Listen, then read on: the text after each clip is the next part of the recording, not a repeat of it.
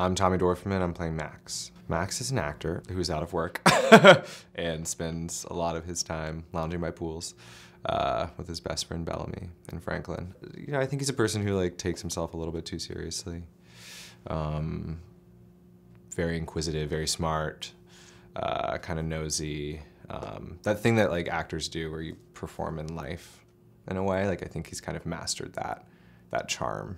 I fell in love with this character and just this story and Franklin's story, and I felt that this was a story that had not been seen before. And these were people that haven't really been seen before. I found this experience, at least working with Danya, has been extremely collaborative on a group level, and it's nice to be able to try a bunch of different things and see what works. And the idea that things can grow and change in the moment.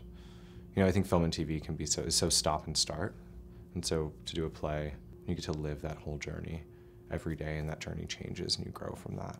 For me, storytelling is so, it's just that's what's important, is in service of the play, in service of this story. And I love theater because it's not as selfish of a medium. I think we're all invested in this one big goal together. I think people have probably made judgments and ideas of what this play is just based on the title. And I think they'll be pleasantly surprised that it is so much more than that.